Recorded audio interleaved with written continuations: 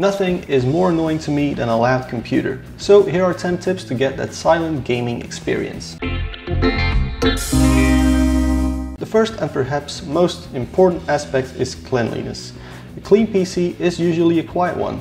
Cooling is a struggle between temperatures and noise. Get temps lower and you get the noise lower. Minimizing cable clutter doesn't have much of an influence on temperatures, but the less cables you get inside your case, the less turbulence and therefore less noise there will be. Less fans is better. People often make the mistake of running as many fans as they can possibly cram into their system. The key here is to find the right balance between the amount of fans and the speeds they have to run at to keep your system from overheating. In order to achieve this, you can either spend big on expensive fans or just be clever with the gear that you have. Air that goes in must also come out. Try to set up your fans so that all air moves in a straight line. Bottom to top, front to rear, or even inverted versions of this are great. Just don't have opposing fans or obstructions to the flow.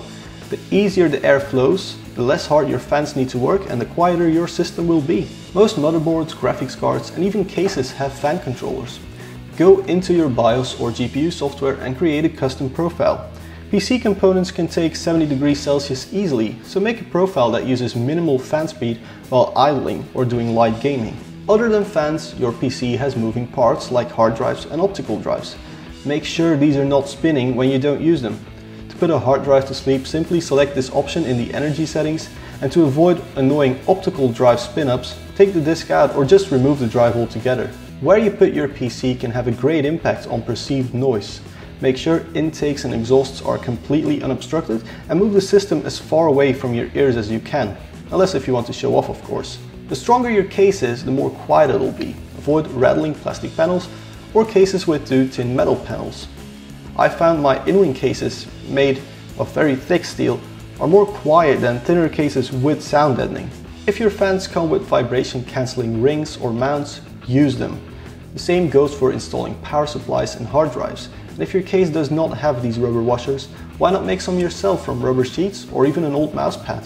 While it's awesome to list 5+ GHz overclocks in your signature on your favorite forum, do you really need those 200 or 300 extra megahertz? Lowering your clock speeds a little can come with huge voltage and therefore temperature reductions. And as you should know by now, less heat equals less noise. So there you go, 10 top tips to get your PC inaudible. If you're going to use any of these, please press that like button. And if you haven't already, subscribe for more of my videos. They go live every Friday at 7 Central European Time. And if you want to follow or support the channel even more, there is Facebook, Twitter, Patreon and PayPal all linked in the description below. Thank you very much for watching. I'll see you guys next week, hopefully when it isn't too hot to be on camera.